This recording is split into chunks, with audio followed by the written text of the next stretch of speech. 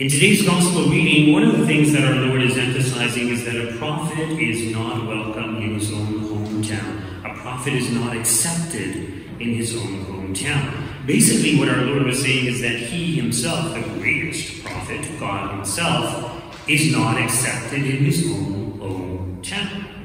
And why is it that they refuse to accept our Lord? Is it not true that they heard about the great and mighty works that he had been doing in Capernaum and in other places?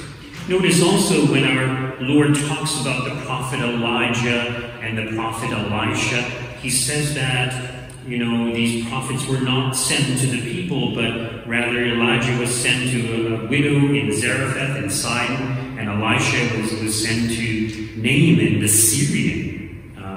And Naaman was cured of his leprosy and no one else was.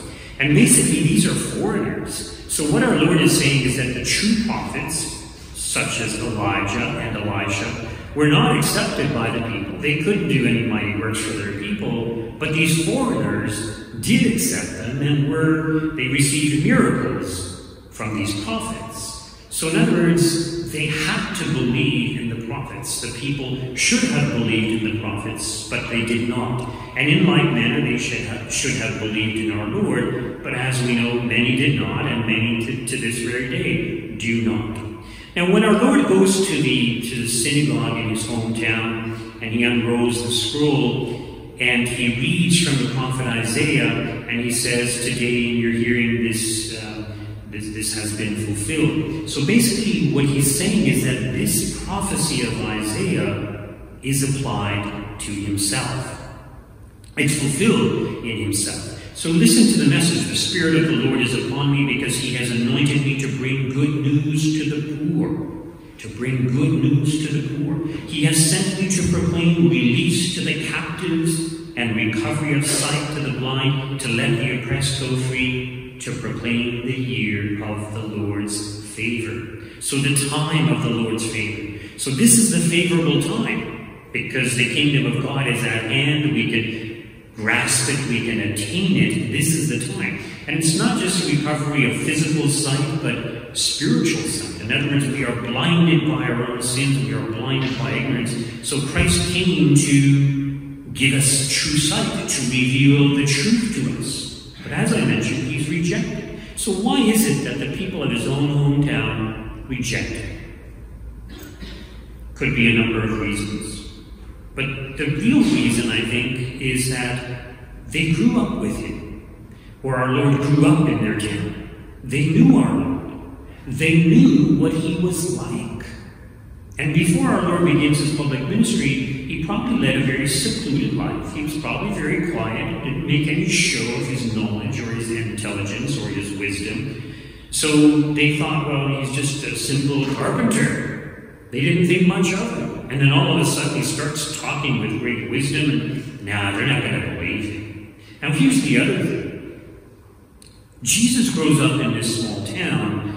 He didn't go to Jerusalem and study under certain Pharisees. In other words, he wasn't trained in the ways of the faith.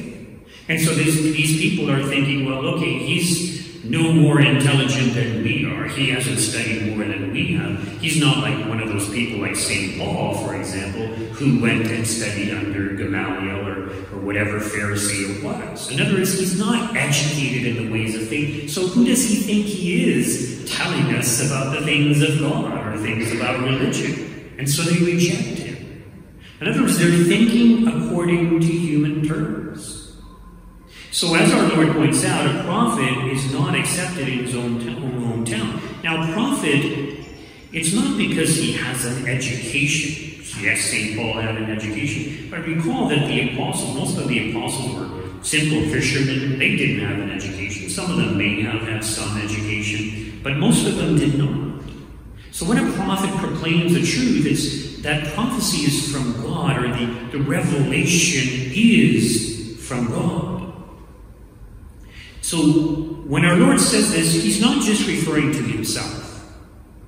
He's referring to every person that will make the effort to proclaim the truths of our faith. In other words, every prophet that is going to proclaim the message of salvation will not be accepted by their own hometown, or the people they grew up with, or the people of their own family. It's kind of a reality. It's a sad reality. And they will use similar reasons. Oh, well, we know you're a sinner. Who are you to tell us? You're just a hypocrite. So people won't listen to this.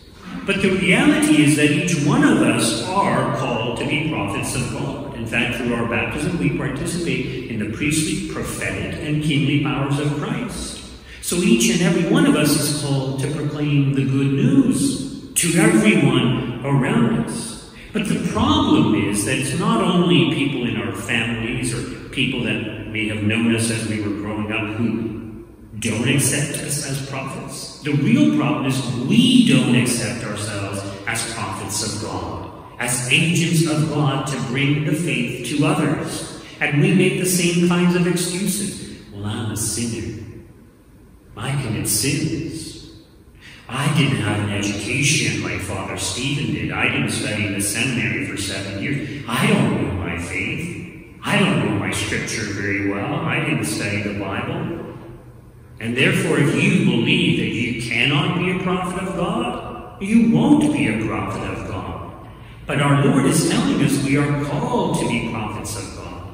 Now, today's first reading is very significant in regards to this. You know, here's St. Paul. Yes, he studied under Gamaliel. Yes, he was very well educated. He was a city boy, basically. But he says that he did not come to proclaim the mystery of God in lofty words or wisdom. He's not making a show of his intelligence. In fact, he goes on to say, I decided to know nothing among you except Jesus Christ and Him crucified. And I came to you in weakness and in fear and in much trembling. My speech and my proclamation were not with plausible words of wisdom, but with a demonstration of the Spirit and of power, so that your faith might rest not on human wisdom, but on the power of God.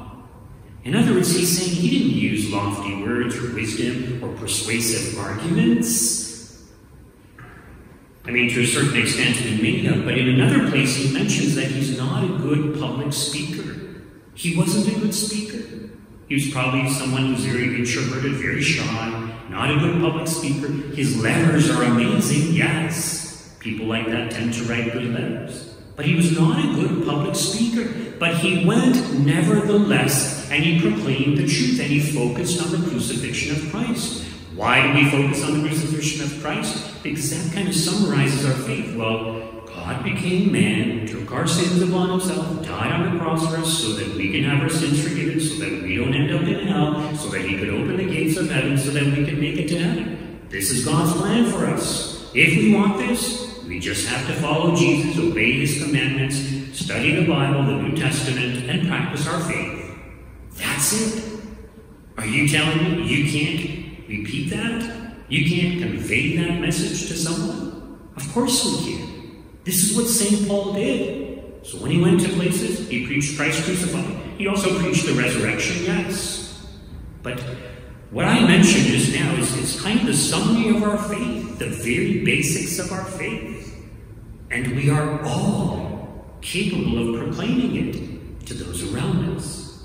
St. Paul says that unless people hear the word of God, they will not believe. And if no one is sent to proclaim the word of God, they will not hear. Therefore, they will not believe. So you and I, we are the ones who are sent. God has a purpose for each and every one of us, not just to enable us to make it to heaven, but to use us as instruments of his goodness in this world. And the greatest good that we could do is to try to bring a soul to Christ, to salvation. Today we celebrate the feast of St. Aidan, who is the patron saint of this church, hence the white vestments, hence the Gloria. So for us, because he's the patron of this church, it's a very great feast. So we have the Gloria to honor God, to give glory to God, that he has given us someone like St. Aidan to be an example to us. Now he started off as an Irish monk, and they were missionaries that were sent to northern England.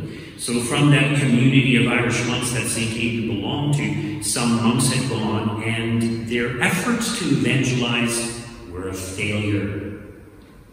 And they came back and they said, oh, these English, they're just too hard-headed, we can't convert them. St. Aidan spoke up and said, well, brother, maybe you were a little bit harsh, maybe you were too rigorous. We need to practice compassion and charity. So it was decided to send another group of monks to Northern Ireland, and so St. Aidan was one of those who was sent.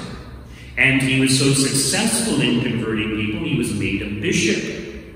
Now, as a bishop, especially nowadays, they tend to be very busy, but at that time, St. Aidan worked as a missionary. So he went from place to place. But he didn't ride a horse. He wasn't drawn in a carriage. He went on foot from place to place. And as he traveled on the road, wherever he saw people, he would stop and he would speak to them. If there was a house, he would go in and he would speak to them. If he saw people walking on the road, he would stop and he would speak to them. In other words, he made the effort to convey the message of Christ to every single soul that he encountered on his journeys. And because of his efforts and his fellow monks, Christianity was established in northern England. And he became a very great saint. So, because of his efforts, he became a great saint. But he was also noted for his generosity towards the poor. So he himself had nothing. He was a monk. Monks take vows of poverty. So whatever gifts he received from the wealthy, they would often give him gifts. He would just distribute it to the poor. So because of his goodness, because of his kindness, because of his love, but also because of his efforts to evangelize, the people of northern England converted. So the conversion of northern England is kind of attributed to St. Aidan, primarily to St. Aidan, his example and his influence on his fellow monks. So yes, St. Aidan had a good education, but the key about St. Aidan was his humility and his love for every human being. In other words, St. Aidan also didn't make a show of his wisdom and his knowledge. He spoke to the people in language that they could understand. Everyone he encountered, or most of the people he encountered, were poor, uneducated peasants. But yet, through his efforts, the faith spread. So are we uneducated? Are we poor? Are we incapable? Do we think that we lack talents? Are we shy like St. Paul? Good. Because then we are forced to trust more in God, in the Holy Spirit working through us. So we have nothing to fear. We have God with us. We have the mandate from God. Go out, proclaim the good news. This is the message at the end of every Mass. Go and proclaim the gospel of the Lord. You are sent out in peace. So we receive the things of God when we come to Mass. We are nourished by the Eucharist. God is within us. We are nourished by the Word. Hopefully we're nourished by the homily that the priest gives us. And we are sent out into the world to share the good things that we have received.